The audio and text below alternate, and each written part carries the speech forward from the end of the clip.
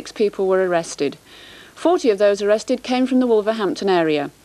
John Helm reports now on what should have been a day to remember with pleasure for the fans of Scarborough. Some Wolves fans had travelled overnight to make sure of their places in the queue. 15,000 programmes bound to become collector's items had been printed. And 2 hours before the kick-off, the gates were opened. I hope it's a great day for Scarborough. It should be a great day for football. I know teams have come into the league, Wimbledon and whatever, through different means as to Scarborough have. And I hope it's going to be a great day for everybody and trouble-free. Well, this is my very first football match as well. We're on holiday, but my husband supports Wolves, so... Worked out well for you then. Very lucky. This was a day that meant so much to so many people who've worked tirelessly to get it right for Scarborough. The town's never seen anything like it before. It's great for everybody, but a lot of work.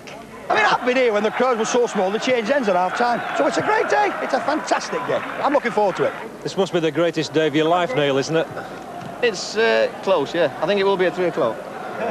This was the greatest day. Very proud, obviously. At present, everybody's behaving themselves. The Wolves fans seem very happy. I hope it finishes like this, actually, at 20 to 5, and everybody descends away from Scarborough after having an enjoyable afternoon. Ironically, within seconds of that interview, a Wolves fan who'd climbed onto the roof of a stand fell 25 feet and had to be given the kiss of life. Amazingly, he later discharged himself from hospital having suffered no more than bruising. The game itself got off to a dream start for Scarborough.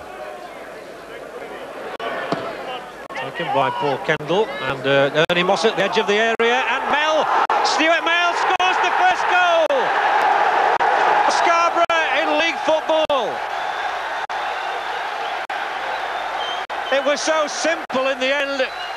Kendall's free kick headed down by Ernie Moss, and Stuart Mell takes the glory and creates a little bit of history as well. An historic moment indeed, but strangely the league's new boys then paid for their inexperience. They allowed Wolves back into the game, Steve Bull scoring an excellent individual goal.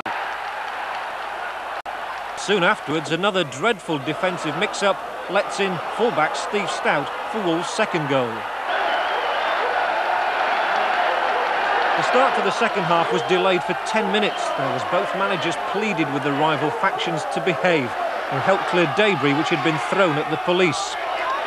Despite several warnings, these fans refused to come down, running the risk of more serious injuries. Considerable damage was caused to the ground. It was a tragedy these events should prove so distracting from an excellent game, and Scarborough fully deserved their first league point. Thompson's had plenty of practice at taking corners and throw-ins in this match, and he lifts another one forward. Away once more to McHale, who blasts it in! What a magnificent goal by Ray McHale!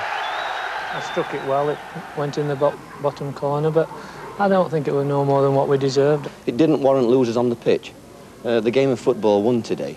Never mind what anybody else reports, the game of football was very, very good today, and I think that's the pleasing thing from my point of view. And I think at Scarborough, we're in for an entertaining season at home. Two happy men, but for Chairman Terry Wood, the day had been ruined. I think they're a set of animals. You saw it yourself, you tell me. You don't need me to tell you. I mean, look at the gates. What's happening at that end is diabolical. Any club that's going to receive Wolves this season, ban them. And make sure your ground remains the same after the game as what it was before it.